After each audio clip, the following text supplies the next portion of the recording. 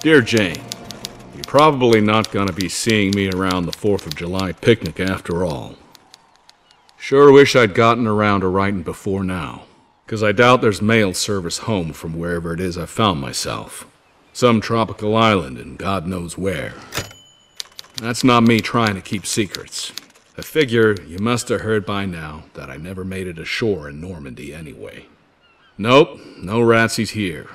But just about everyone and everything else is trying its damnedest to kill me. Get this, there are living, breathing dinosaurs on this island. I can guess what you must be thinking right about now. Bobby's gone clear off his rocker. But I'm writing you hand on heart. Swear on my dear mama's grave. Somehow, those things are still walking around here. Just as alive as I am. Makes about as much sense as me finding this handmade camera and typewriter just lying around on the beach. But maybe these picture postcards will prove I ain't making any of this up. They do say seeing's believing, right?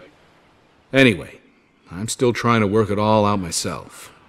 But I promise you, I'm gonna find a way home.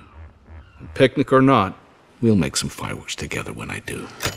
I'll write you again soon, Janie.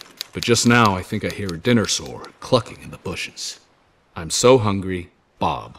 P.S. Tell Bill he still owes me that 20 from the big New Year's poker game. And we ain't waiting till 1945 to collect.